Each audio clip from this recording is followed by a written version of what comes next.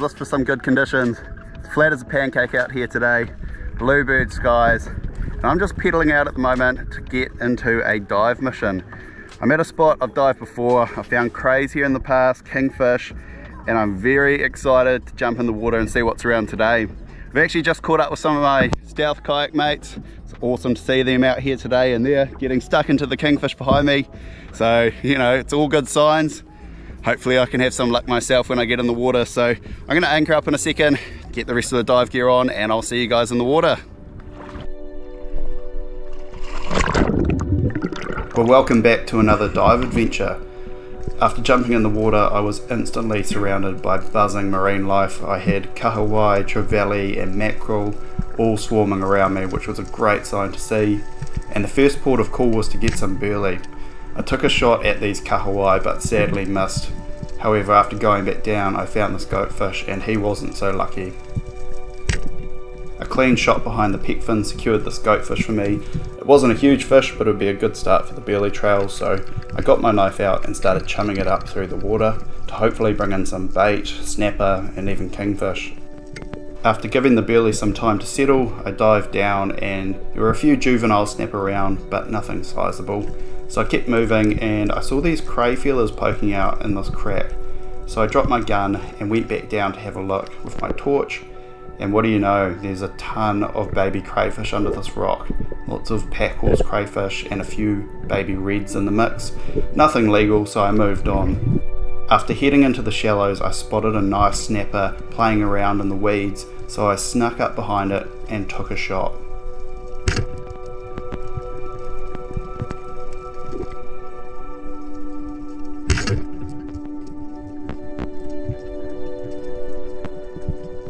I was super stoked with that shot, a clean stone shot to put the snapper out of its misery straight away. And at that point in time, this was a new personal best snapper for me, probably around 10 or 12 pounds that I didn't give it away.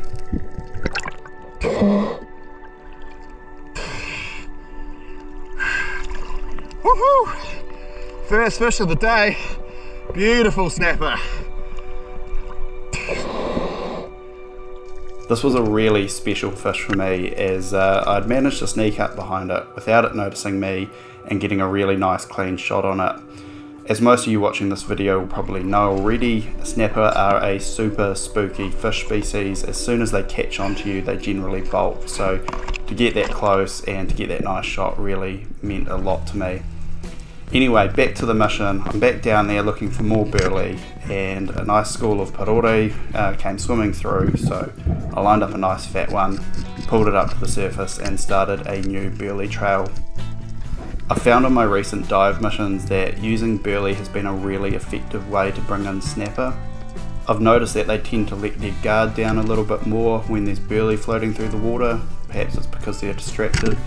And this is a prime example of it. This snapper was side on to me, probably saw me approaching yet didn't spook, and I managed to get a nice shot into the side of the snapper. After bringing it up to the surface, I give this fish the icky to put it out of its misery, and that's another fish for the bag. So onto the float line it goes, and I noticed there were a few other nice fish hanging around on the burley, so I went straight back down to see if I could pluck off another one. After getting back down there was plenty of fish life on the burley and a nice snapper made itself visible. So once again, pretty similar shot to that last one, nice side on shot through the snapper, and that secured the third fish for the day.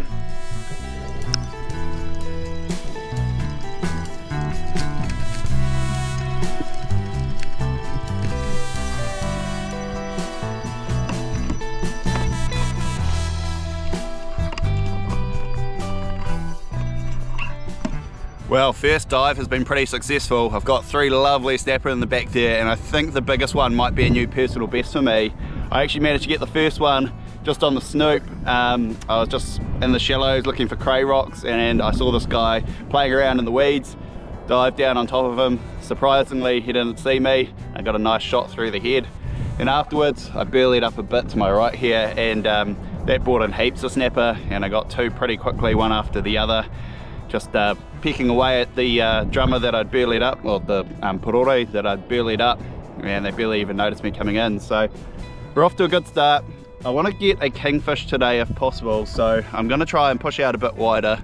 Some of my mates who are out here on kayaks today have been catching kingfish just behind me here, so hopefully if we have any luck we'll be able to find some ourselves, but let's move out and see what we can see.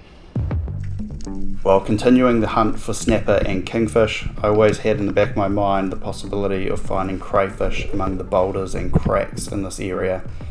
So after checking this crack here, it proved to hold a couple of nice pack horse crayfish. I lined up the bigger of the two and went for the grab, and managed to get a good hold on its horns, and after a brief fight I pulled out the first crayfish for the day, which was a nice pack horse cray.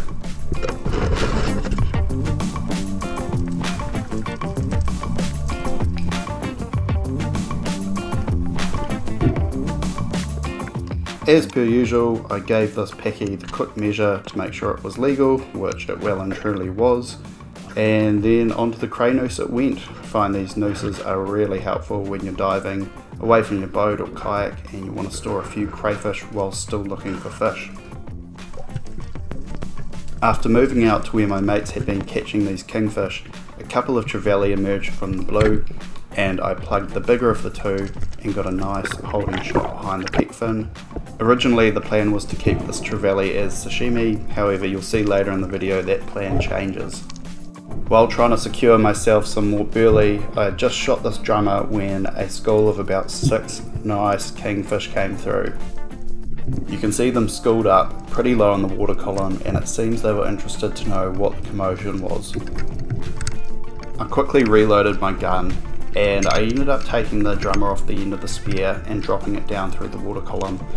The kingfish had started to make an exit, and I was hoping that the fish falling through the water might bring them back in. However, unfortunately that was not the case. I went down and started grunting away, but could not manage to bring these kingfish back in, so I was pretty devastated.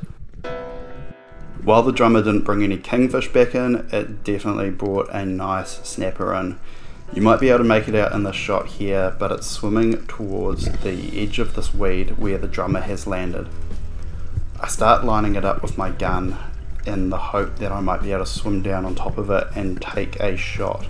However, as I approached, the snapper did not hang around, and once it caught on to me, it made tracks and got the hell out of there. I sat on the surface for a few minutes in the hope that the snapper would come back to the drummer, and to my surprise it did. It's quite hard to see in this video, but that long dark shape just on the edge of the weed here is a really nice snapper. Unfortunately it catches onto me again and I lose another chance to take a shot at this fish. And this is about when the plan for the trevally changed. Instead of keeping it for sashimi, I thought I'd have a last ditch attempt at bringing that snapper back. So I burleyed it up from the surface and just let the big chunks of trevally drift down through the water column, and sure enough, Mr. Snapper comes back for another look. And it's much easier to pick him out in this video. You can see him taking a nice big bit of trevally there. At this point I was fairly confident that the snapper was pretty distracted with the feeding frenzy going on around it, so I started to line it up with my gun once again. I knew I was going to have to approach this one really carefully so that I didn't spook the snapper for a third time. I was waiting to get right over top of the snapper so it didn't see me diving down on top of it. So once it started coming my way, I made my approach. However, it seemed to pick up on me, but I waited and waited to get a nice side-on shot, but that shot never turned up, so when the snapper bolted, I took a long shot and managed to nail it. This shot was far from perfect. The shaft ended up entering the fish somewhere near its tail and exited through the stomach cavity. So I knew I was working with a pretty dusty shot, and I had to give the snapper a lot of leeway so that that shaft didn't tear out. While I was confident the shaft had gone all the way through, when it's exiting through the stomach cavity, you just never know if the shaft's going to hold in there or not. So when the snapper started to take off, I let it do its thing. I gave it lots of leeway. I was in relatively deep water, so it wasn't going to get me on the reef anytime soon. This ended up just being a real game of patience and letting the fish run when it needed to run, and when it started to ease off, pulling it back in.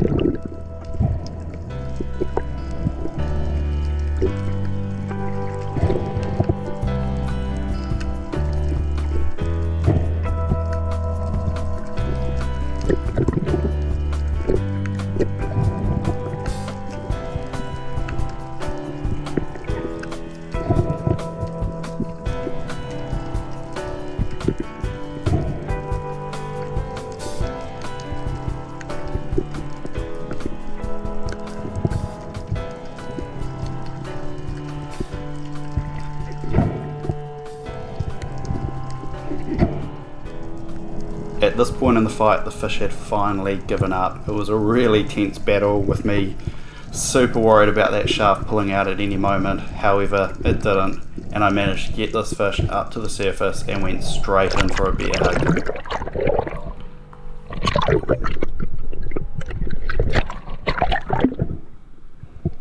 The fish gave one last big kick to try and escape, but I managed to get my hands in its gills, checked out the gnarly exit wound, and just admired this amazing fish which I just managed to get on the gun, and I was over the moon about.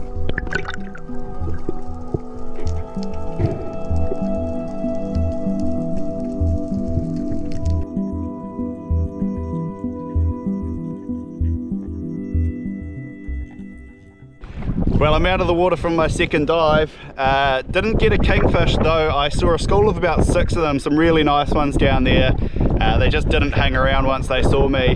However, it's all good because I managed to improve my snapper personal best once again today, and I've landed this absolute beautiful snapper. It's a really nice sized one, and it's going to make some epic smoked fish, probably a snapper curry in there as well. And I also managed to finally get onto one of these guys. Nice pack horse crayfish.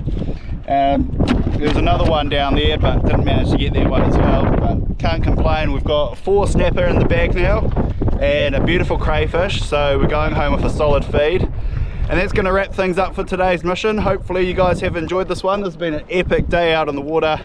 It was probably my most productive day spearfishing for snapper ever, so really stoked with how this mission's turned out. I'm going to do the trek back to the beach now, and I'll catch you guys on the next video. Cheers.